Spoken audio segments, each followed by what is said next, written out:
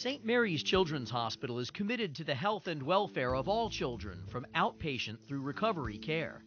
On April 30th at 12 p.m. Central Time, St. Mary's Medical Children's Hospital in Duluth, Minnesota will present its third live webcast, a pediatric osteotomy performed by Duluth Clinic Pediatric Orthopedic Surgeon David Gordon.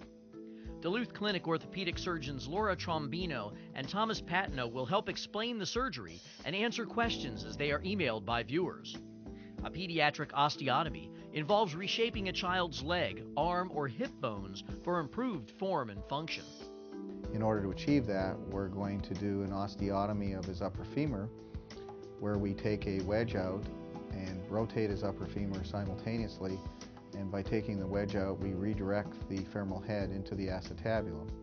His acetabulum is also quite shallow, so we're going to do a cut around the acetabulum, which will allow us then to redirect the acetabulum so that it's shaped more closer to normal, and hopefully centralize his femoral head and within the hip joint.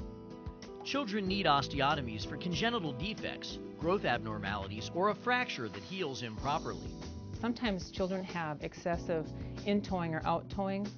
Some of that is normal and goes away with just growing up, but sometimes surgery is needed for that. Please join us at 12 noon on April 30th at St. Mary's Children's Hospital, a comprehensive and caring center for all your children's healthcare needs. OR Live makes it easy for you to learn more. Just click on the Request Information button on your webcast screen and open the door to informed medical care. St. Mary's Medical Center and Duluth Clinic, the soul and science of healing.